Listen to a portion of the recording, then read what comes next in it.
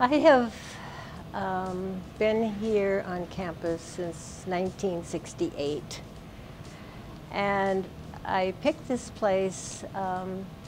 I felt it was a place that I would feel comfortable and I would be happy in, and it was a niche that I felt I could do well, and it was something that I really didn't know why, but I made the choice to come and I made the choice to stay. And I continue to be happy doing what I'm doing. I'm one of the very fortunate in life that can say I've been happy in my job. For half of the time I was here, I was really the only woman in the faculty and the youngest person in the faculty.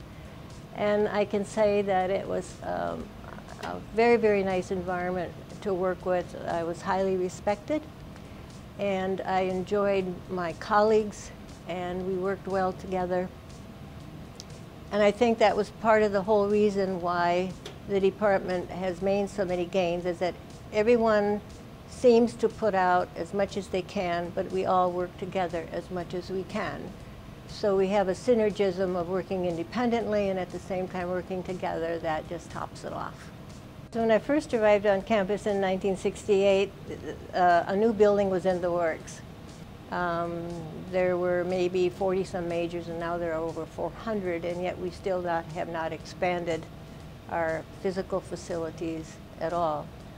I was able to design this room. I am the only microbiologist in the area, so I had a big impact. I sat down with the architects, and they essentially put things just where I wanted them. Even the clock is in the position that I requested. Yes, most of it is original. In fact, one of the things I think that we really need to secure better, these desktops, for example, are 40 years old, at least 40, maybe 43 years old. The windows are original, and they're beautiful windows, but they don't close properly, so we get a draft, and our equipment over there has to be moved if we want accuracy. Some of the equipment is very old. I know when we moved over here, we took as much equipment as we could from old Maine, and it's still here. We're still using these incubators, and we're still nursing them along and hoping that safety valves work and so forth.